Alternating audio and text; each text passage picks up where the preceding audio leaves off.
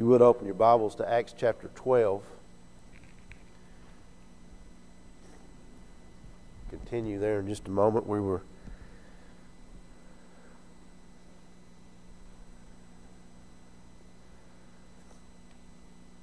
down around verse 12 or 13. We'll pick up there in just a moment.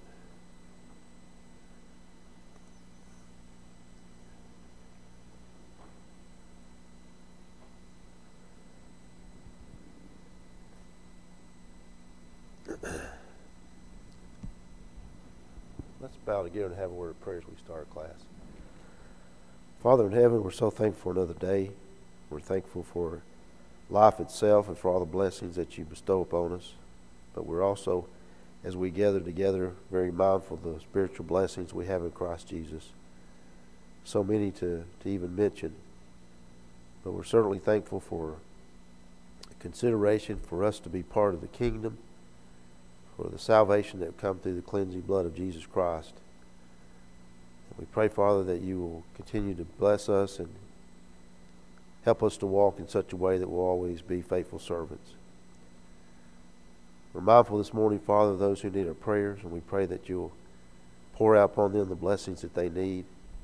And we understand, Father, that thy will be done. And we know that you know all things, and you love us, and you will do those things that are right for us. We pray, Father, that you'll bless this congregation, help us in our endeavors, help us to always be mindful of what we need to be doing, help us to be workers in the kingdom. Pray, Father, that you'll bless us today as we worship, that we'll have our hearts and minds prepared to worship in a manner that will be pleasing to thee and bring honor and glory to thy name. We're so thankful for your Son. We're so thankful that he loved us and gave himself up for us, set us the example that we can follow, and intercedes for us at this very moment, providing entrance into the throne of God, that we might be able to approach thee through prayer and know that our prayers are being considered and that you are looking out for our well-being. We pray, Father, that you will continue to be with this congregation. Help us to strive to do those things that we need to do. Help us to be the right influence in this community. Help us all to work hard so that we might obtain the goal of heaven. Continue with us through this day and through the days ahead. We ask it all in Christ's name. Amen. Acts chapter 12. We're about verse 12 or 13 or so. I want to go back and talk a little bit about where we are. As we started this chapter, what is happening? What is going on that is concerning the people, those who are Christians? It's not anything really new to an extent, but there's some things going on that concern them. What is that?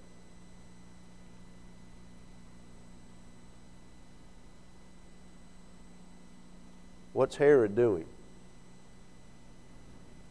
Persecuting the Christians, and specifically, he's taken James, the brother of John, and killed him with the sword. Now, when we know that it's James, the brother of John, who does that let us know who this is?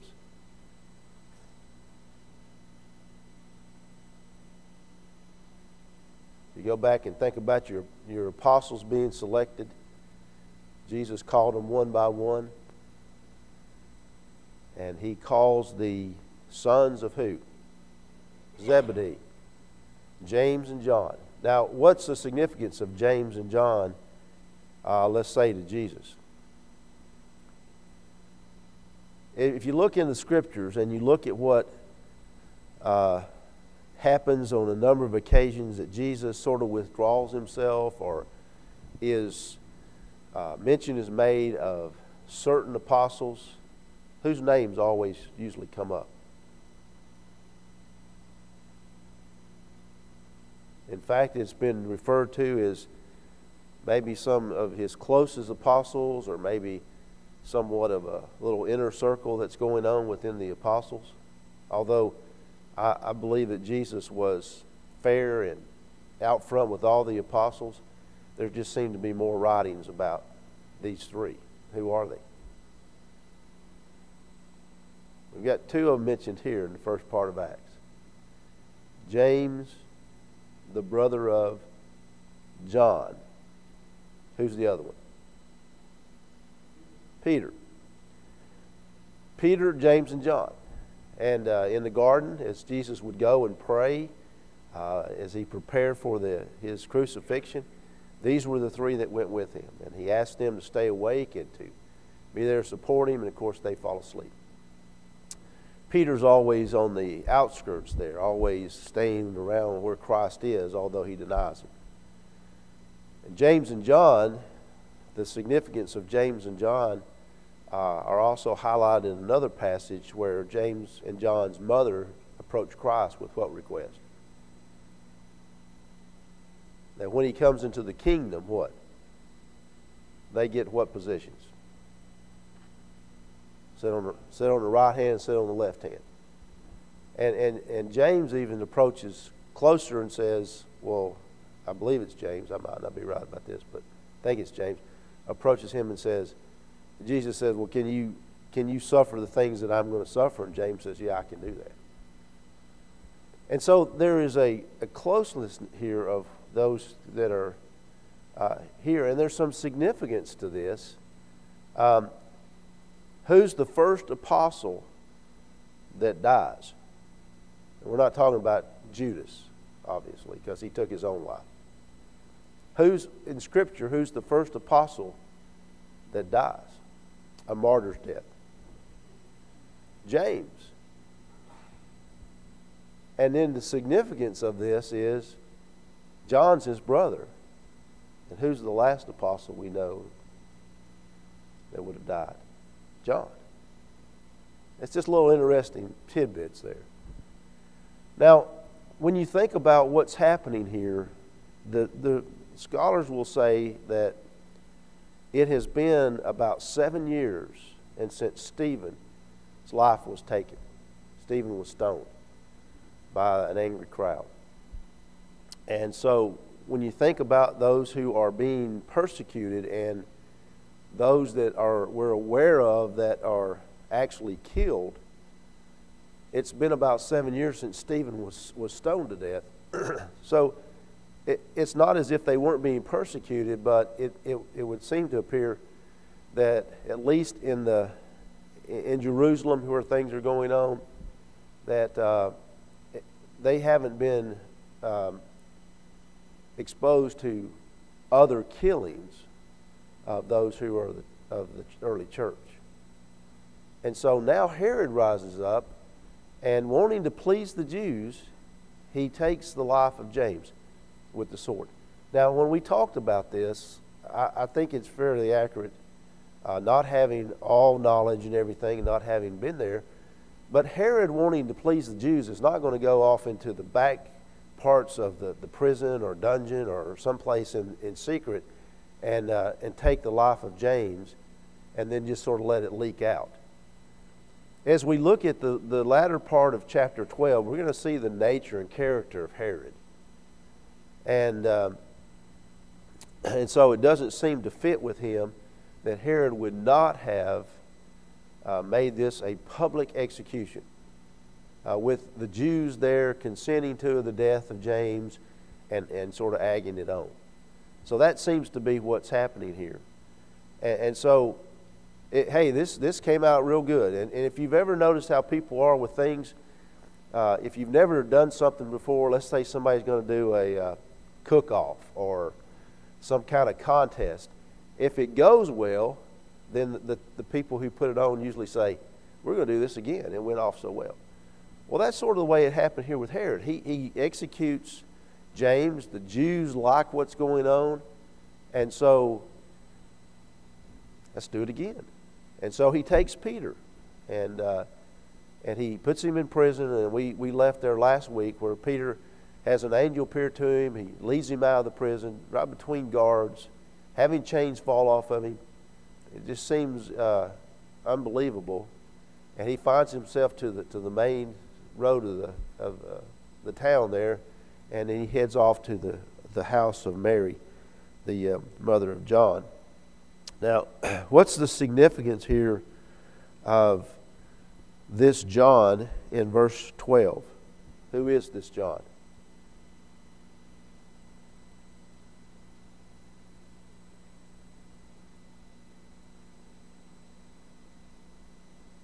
Verse 12. John, whose surname was Mark. Now, what's the significance of John Mark? What's fixing to happen here really soon? Missionary journeys.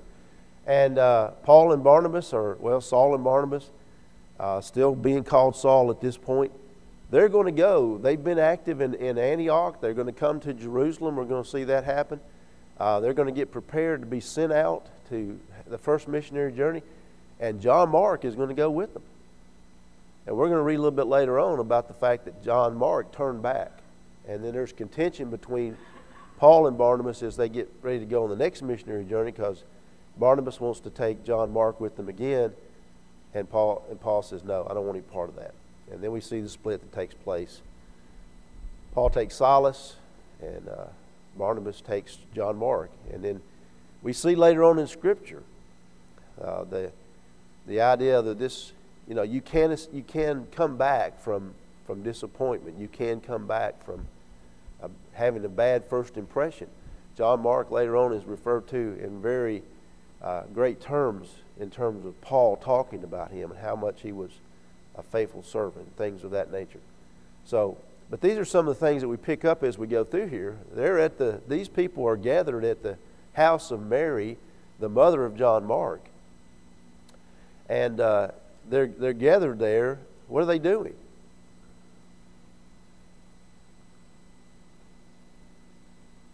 They're praying. And we talked about this last week. Did we meet last week? We've had so many speakers. I'm trying to remember when we did. I think we did. I'm a little confused. I think we were here last week before last we weren't. They're praying. And we see that they are intently praying. They're constantly praying. Because this is a great thing that's happened. As I mentioned to you just a moment ago, from what we know from Scripture, and there could be other deaths that have taken place, but certainly not of the apostles, who were the very foundation of the church in Jerusalem. And although Paul, as an apostle, born out of due season, goes out and participates in missionary journeys, we talked about that the remaining of the apostles stayed in Jerusalem. So here's the stronghold of the church in Jerusalem. And they're fighting persecution, they're fighting things that are coming their way. But apparently we don't see the kind of deaths taking place, at least not documented in Scripture, until here's James. Now this shakes them. You've got to understand, it shakes them just at the death of James, the death of an apostle. That's significant. This is the first apostle to be martyred. And yet, as they are concerned about that, and it disturbs them, now Peter's taken. Now there's, it's the same thing we said. Herod thinks this pleases the Jews. It looks like it turns out well for him and his popularity among the Jews, so he takes Peter. Now Peter has always been an outspoken apostle. Many may have looked at him as somewhat in a little bit more of a leadership role or more active role than some of the other apostles. The Scriptures seem to back that up with some of the things that go on. But we don't know exactly what the other apostles did, other than the fact that they were busy. They weren't sitting around while Peter's doing certain things. But there's not as much documented about others as it is about Peter, and then certainly Paul. So here's Peter, and as he's taken now, and certainly the same fate awaits him, and it's no doubt that word leaks out that what Herod intends to do is to take Peter's life just as he's taken James. So they're concerned about this, and they're praying, and all this happens to Peter. He's released from prison. He goes to the house of Mary, and he knocks on the door. That's what we would think would happen. The doors would probably shut up at this point in time. And so you wouldn't just go into somebody's house. He knocks on the door. And verse 13, as Peter knocked on the door of the gate, a damsel came to hearken to him, to hearken, named Rhoda. Now, we don't know much about this young damsel, but we see how she reacts to what's going on. She apparently hears the knock. She asks, who is it that's there? She hears the voice of Peter, verse 14, and when she knew Peter's voice, she opened not the gate for gladness, but ran in and told how Peter stood before the gate. Peter's outside the door. She knows Peter's voice. That means she has been involved with a lot of activities, as the church, you would imagine, would have been active in what they're doing in Jerusalem. They know Peter's voice. They've heard Peter speak. They've heard Peter provide guidance. They know who Peter is. She hears Peter's voice, and she's so excited that instead of opening the door, she runs in to tell everybody else. Now, this would be a typical reaction, because what have they been doing for some time now? They're praying, Lord, don't let something happen to Peter like it's happened to James. Provide him some safety. Give him release from Herod. All these things that they're praying, they've been working on that for some time. We mentioned this last week. We come together, and our typical thing is, and this is not that it's wrong, but you question whether or not it's adequate. Sometimes we come in here and we have a prayer maybe before we start a service, and we have a prayer at the end of the service, and that's the extent of our praying. How many times do we come together and pray for a specific purpose for some period of time? We just don't typically do that. Now, we may do it outside of the building. That's fine. We may do it individually. But how many times we come together as a group, like we see happening here, and praying intently for something to happen? Now, if we were praying for something intently to happen, and then we heard that something positive had happened, as in the case of this individual, what would we be doing? How would we react to that? She's happy. She's full of gladness. She's so excited she didn't think about opening the door. She runs to tell the others. Now, given what's happened with James and the whole environment with Herod and what he's promoting with the Jews who hold on to Judaism, you can see some of the reaction that's going to happen here. So she goes in and tells them, and it says, she ran back and told him about it, how Peter stood before the gate. Now look at what they say unto her. And they said unto her, thou art mad. You are mad. Now what would that imply here? If you say that somebody's mad, what kind of mind are they in? Their mind is gone crazy, hasn't it? You're just mad. You're out of your right mind. So there were some who were. This is a good study, because let's just think about it. Here's a group that's come together for the purpose of hoping that God's going to listen to their prayers, and something very positive is going to come out of the imprisonment of Peter, right? Isn't that why you're praying? Why else would you come together to pray? Well, the group's getting together to pray. You know, I always try to get with them. I don't know if I agree with what they're talking about or what they're praying, but I'll get with them just because that's what they're doing. Somebody told her that you're mad. That tells me that whoever that was praying wasn't expecting too good of results, right?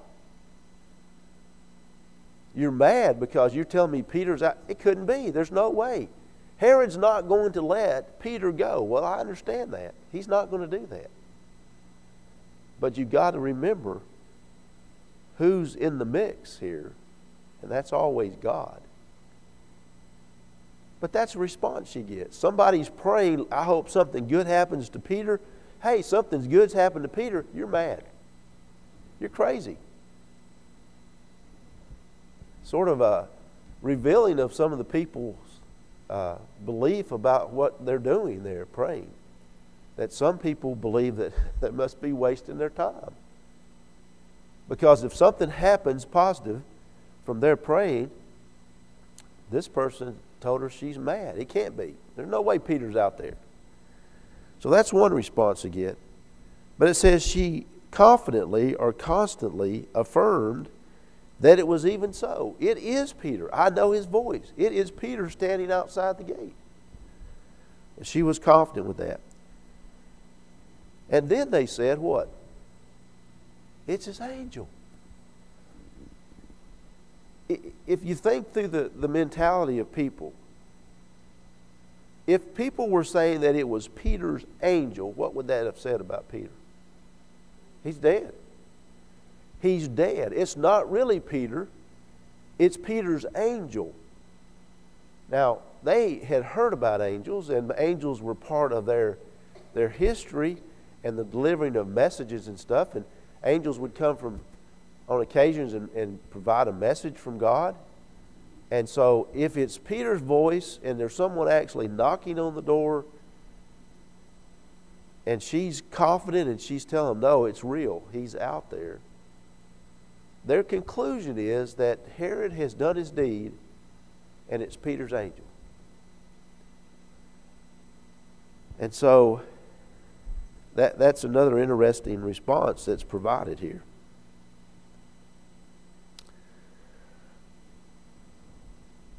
You have to wonder what Peter is thinking. I know they're here. I knew they were here praying. I don't know how the message got to Peter. Maybe someone came to visit him and it was allowed. I don't know. Somehow Peter knew that they were there at Mary's house. And so, or at least he was going to go to Mary's house because that maybe was a safe haven. I don't know why he's going there, but he's knocking. And it doesn't even appear that Rhoda responded to his voice, that she just ran off when she heard it and said, Peter's here. So he continues to knock. He continues knocking. And when they had opened the door, and apparently she convinced him enough to say, well, let's go look and see who it is.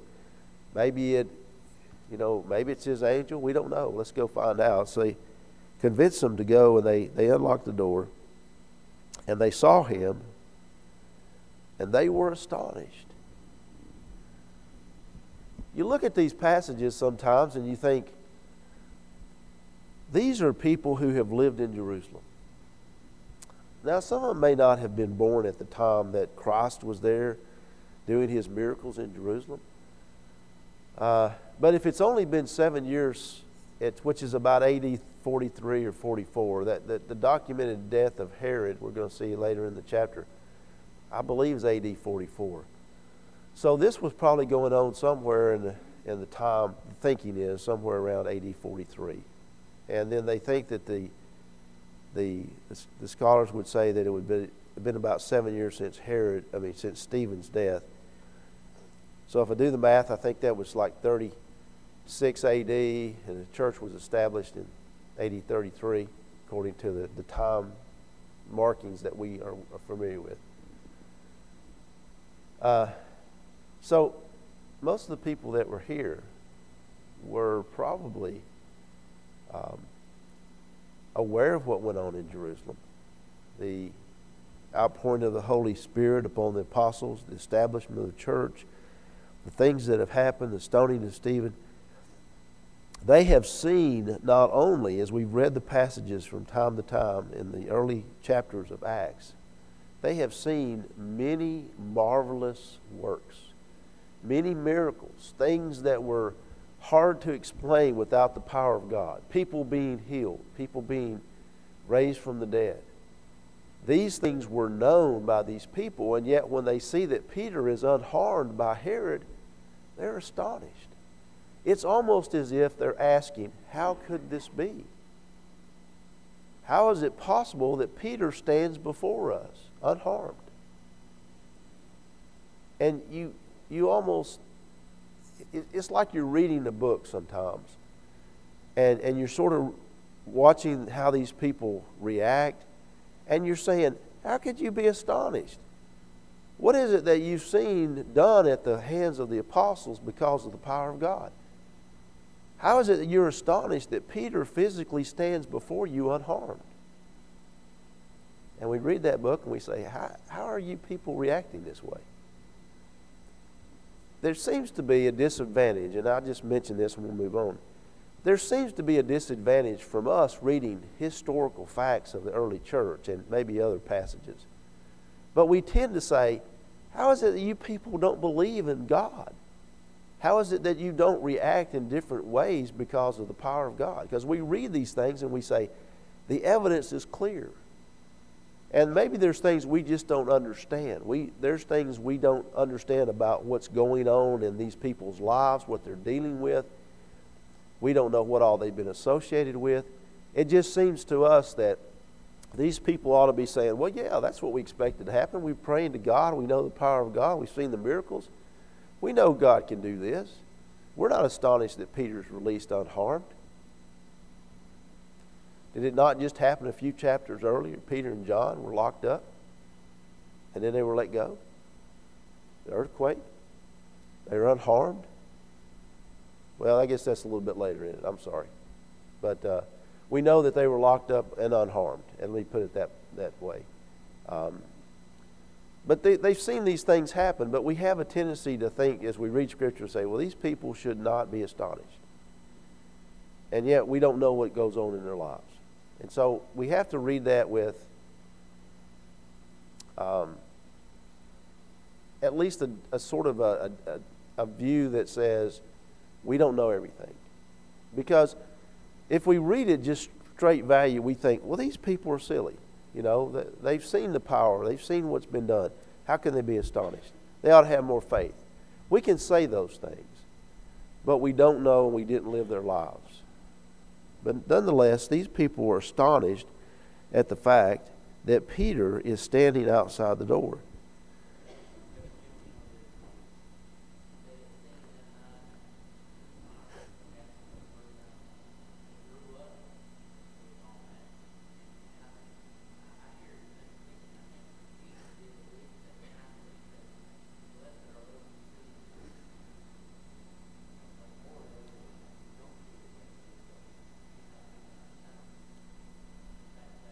Yeah. It's just hard sometimes for us to read the passages and to think they didn't have enough faith. But, you know, there are times in our lives that we don't have enough faith. And we have things that are evidenced before us. You know, we'll worry about sometimes losing our job. What's going to happen to me? I'm just going to, you know, dry up here and just go away because I don't have a job. And we don't think about it in terms that God has always provided for us. If you've never done this, I challenge you to do it. Go back over your life. Just take time to sit back and think about it. Some of the circumstances that you found yourself in, how did you get out of those when they were difficult? You're here today. I'm sure you have not come through this life unscathed. If you go back and look at certain circumstances that have happened in your life, you'll see how God has taken care of you. Now, you may not have riches. You may not have extreme wealth. But I guarantee you that if you go back and think about it, maybe it's been with your health, maybe it's been with other difficulties. Maybe they didn't turn out exactly the way you wanted it to turn out, but you were taken care of. And we need to think about that because it's there. It's written in our minds if we just take the time to evaluate it. So here we find Peter finally getting to talk to these people. Apparently a bunch of clamoring going on. Everyone that's there is like, what's happening here? Is that? And you can imagine if you're standing at the door, it's not a big passage into a house. There are people standing inside. Who is it? Is it really Peter? You know, what's going on out there? I can't see. So apparently there's a lot of, you can imagine a lot of clamoring going on here. But it says he beckoned unto them with his hand to hold their peace. Please just calm down. And he's going to explain to them what happened to him. He declared unto them how the Lord had brought him out of the prison. And he says, yet again, here is the power of God working in our lives. And it's an amazing thing. It is an amazing thing how that God is carrying out His will and establishment of His kingdom through mortal men. It's just an amazing thing. You keep, in your mind, no doubt, you keep thinking, God does not need us. He doesn't need us to be who He is. We don't supply Him with things that sustain Him. And yet He wants us to be a part of Him. He wants us to be in a relationship with Him. And the fact that through mortal weak men, He is able to carry out and do what He wants to do. Peter says, let me tell you what's happened here. God has done this. How He has delivered me from Herod. Now, if you think in terms of power, let's think in terms of, if you think in terms of the Jews, and what we've been able to determine from Scripture is that although the Jews were underneath Roman rule and whatever, that apparently there were either some soldiers assigned to the chief priest of the Jewish people that were allowed by the governors of the region or by those in power in Rome, whatever. We see where they have some soldiers apparently at their disposal. Not an army, certainly, but they have some power. Herod is a great power. He is being allowed to rule by the Romans, but his direction is to keep the Jewish people in control. Don't let them get out of control. It's your responsibility. And so here's Peter, who has no power physically in the sense that he has soldiers or an army to protect him. And yet God has delivered him from forces that it's just unbelievable. It's almost like someone being taken prisoner by a very strong power, and then all of a sudden they have found their way out of that without an army or anything to deliver them. And it's like, how in the world does this happen? So Peter declares to him the power of God. What happens? And what does he say at this point? He says in verse 17, "Go show these things unto James and to the brethren." Go show these things. Now, if you're reading this at face value, you say, Herod takes James and kills him with the sword in the very first verse or so of chapter 12. And then we get to verse 17, and Peter says, okay, I've been released. Now go tell this to James and the brethren. And you say, wait a minute, James is dead. Well, obviously, what? This is a different James, isn't it? And so scholars believe that this is James, the brother of Jesus, who in the very beginning was one who doubted who he was, and yet we know he becomes a very active part of the church, and there in Jerusalem. And he's going to be mentioned a little bit later on in the issue of circumcision. And then we know that he later on believed to have written the book of James. So he's active in the church, and so he's somewhat of a leader there, not an apostle, but active and a strong believer in doing those things. Peter says, go tell this to James and the brethren. Now, what's the purpose of this? Why would he say, go tell these things? Why wouldn't it just be, I'm glad I got out of this. Hope that doesn't happen again. Go tell James and the brethren. The idea of the abilities that they had in the early days, and of course this was addressed by Paul, and as we see it in the church in Corinth, where people would have spiritual gifts and they say, look what I can do. I can do this, I can do that. That wasn't the purpose of spiritual gifts.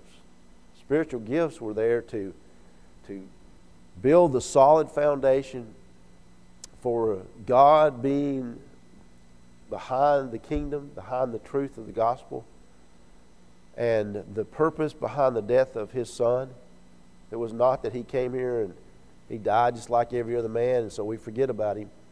He arose from the dead, and he is the head of the church, the body. And so there's this very solid foundation that is the intent to continually bolster and build. And it's one of those things that typically when you talk about building a house, for example, you don't build it by bringing in this huge structure and just dropping it into place. Typically, how do you build a foundation?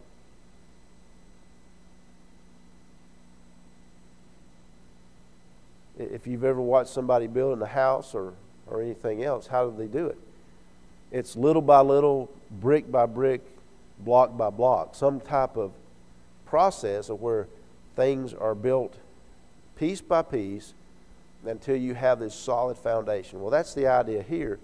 There's a continual need for the church to hear of the power of God working in people's lives and how He is even ruler over the rulers and has power and dominion over them, such that at God's will these things can happen like they happened to Peter.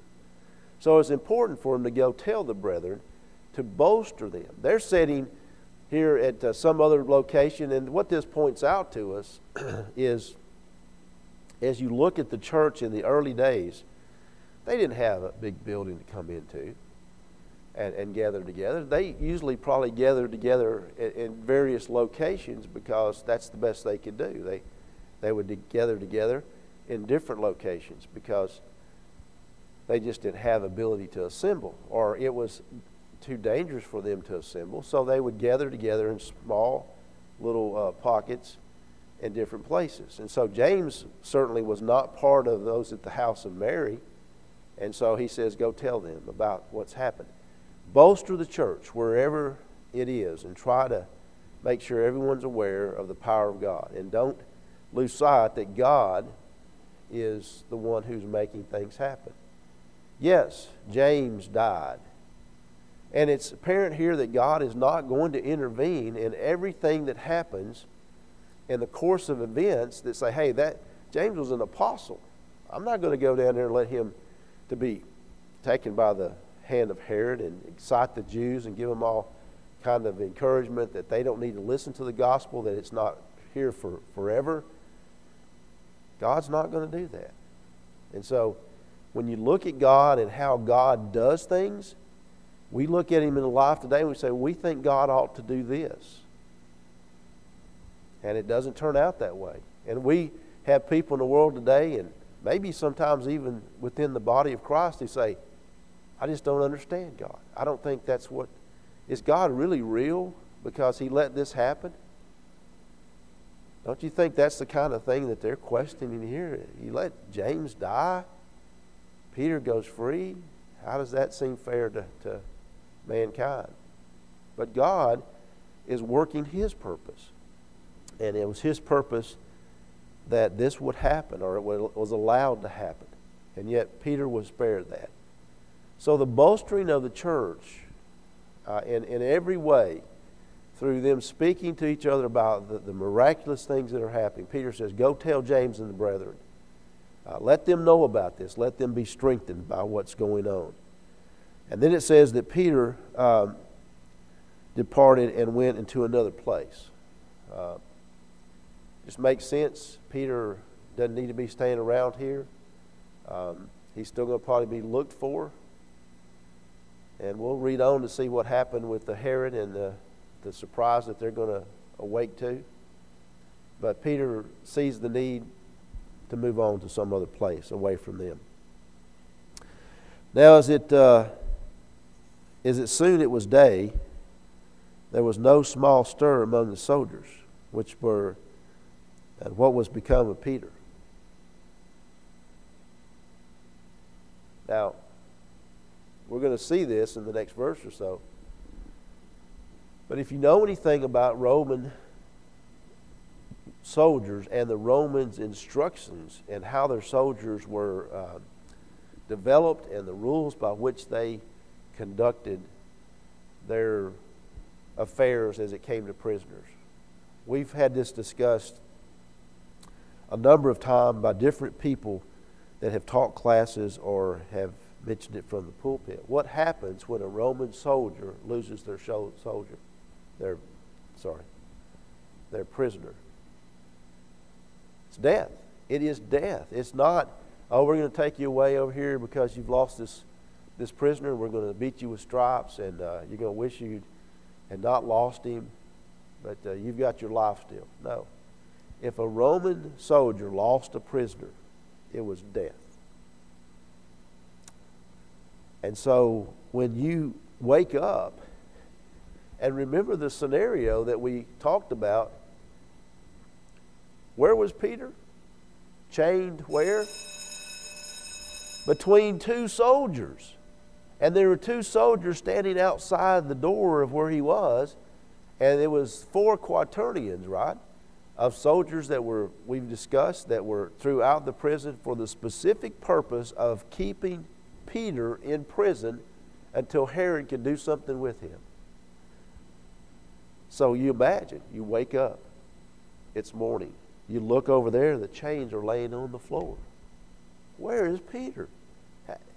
When have they ever had a prisoner just the chains fall off of him? Where's Peter? And then they're clamoring around. The guys outside of the door say, well, what's going on in there? Peter's gone. What? Peter? There's no way Peter's gone. We've been here the whole time. Can you imagine the uproar that's going on? What has happened to Peter? Verse 19. And when Peter had sought for him and found him not, and apparently Herod says, okay, bring Peter out here. We're going to take care of him. Remember, they didn't do anything to Peter because what? Why was he in prison instead of being taken and executed in the first place? No, there was something that was going on. What was the time frame for this? Passover. It was the time of unleavened bread. And he knows the Jewish people are feasting. You know, you're trying to keep these people pumped up. Hey, I'm taking care of these apostles and this Christianity and everything that's going on. And but it's unleavened bread, that they're doing their Passover, that, you know, that's not the time to do it. So let's put Peter away, then we're going to bring him back. So now Herod says, okay, let's bring Peter out. It's time to do something. Apparently the Passover's gone past. And so he sought for him, and he found him not. He examined the keepers. What's happened here? What do you mean he's gone? How could he have gotten out of chains? How did he get past through all of you and disappear out of the prison totally? How could this possibly happen? And he examined the keepers, and he commanded that they should be put to death, based on the way the Roman soldiers were taken care of. And obviously, even though his soldiers may not have been Roman soldiers, that's what Rome would have expected. Now remember, all this time that the governors had to give reports of what's going on. And they had to answer to Rome. They didn't just do what they wanted to do necessarily. They had to answer to Rome. And so they had to conduct their businesses like Rome would do it. And they would have demanded the death of these soldiers. So even though they may not have been Roman soldiers, they were under the same military approach that it would have been for Roman soldiers. And so he puts them to death. And then we see, as we close verse 19, he, that's Peter, went down from Judea to Caesarea and there abode. We know he's moving off to somewhere else. Here we have the indication of where he's headed. Okay, so we're going to see some things happening here at the latter part of this verse that deal with Herod and the type of person that Herod was. And once again, we're going to see the power of God that's acting among the people. All right, next week we'll pick that up. Appreciate you being here and your participation this morning.